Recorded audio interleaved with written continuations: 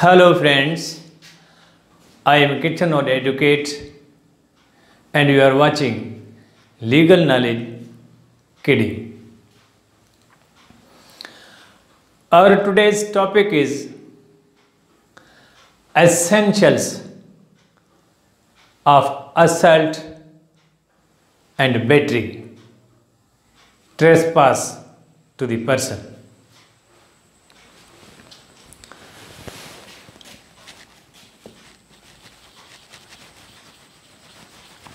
Essentials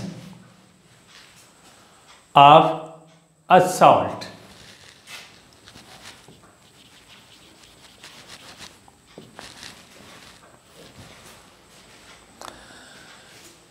To constitute a tort of assault, an intentional act of a defendant able to commit a wrongful act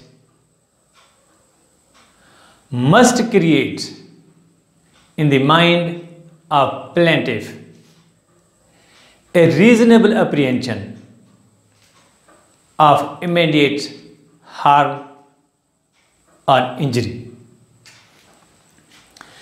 In this sentence, we have understood the essentials of assault. First,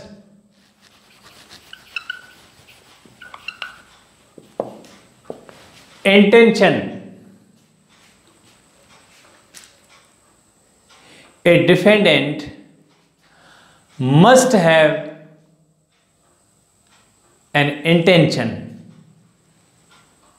to commit a wrongful act constituting a tort of assault. Second,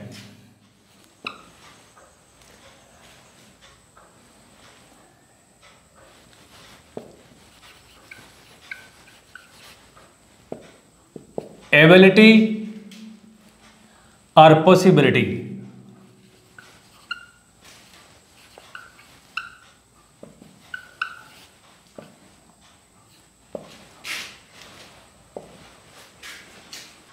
For example, a boy of 6 years threatens a person of 40 years to beat him. Here, the boy is not able to beat a young man of 40 years. Possibility. For example, a person threatens another person speaking on a phone to hit him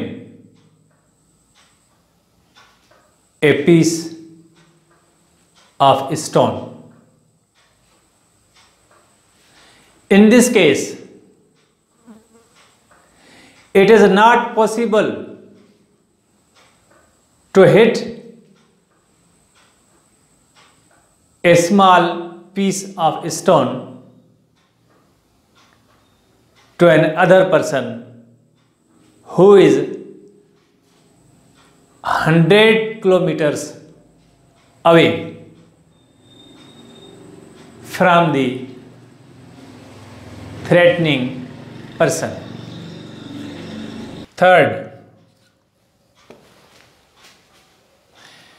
apprehension.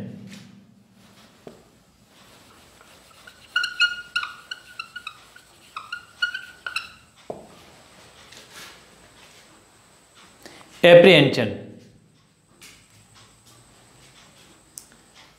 The act of defendant must create in the mind of plaintiff a reasonable apprehension of harm or of immediate injury. For example, as I have told a while ago, the act of a boy does not create in the mind of plaintiff or in the mind of a person of 40 years a reasonable apprehension of an immediate injury. Now we come to the essentials of battery.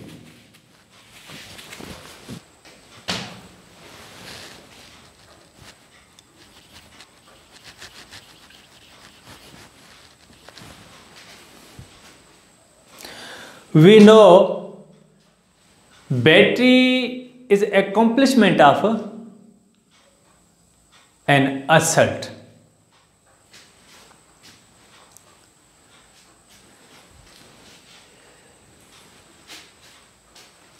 After essentials of assault,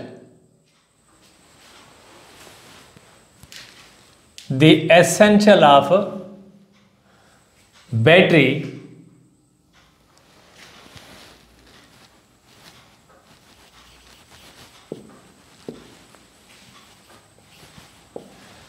direct act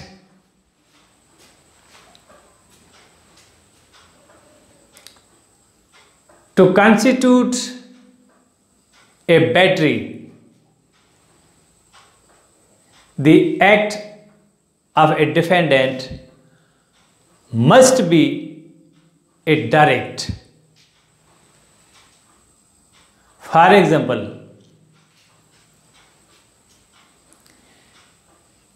defendant leaves a small piece of stone on the ground and plaintiff running on a stone falls and receives injury. In this case, the defendant cannot be held or cannot be liable for the act of a battery because the act of defendant is not direct. So, this act of defendant is a tort of negligence, or in other words, this act may constitute a tort of negligence, not a tort of battery. Second,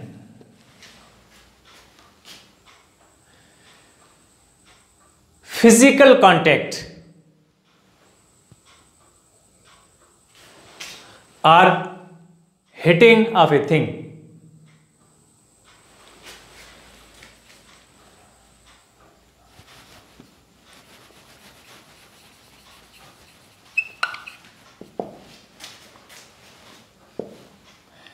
application of force. Application of force by a defendant must result in a physical contact or a hitting of a thing thrown by a defendant.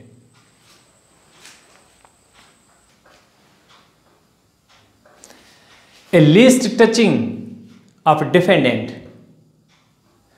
to a plaintiff constitutes a battery. For example, it was held in the case of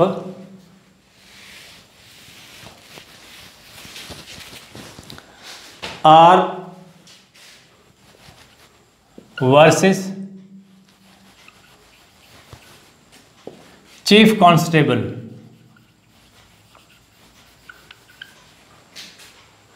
that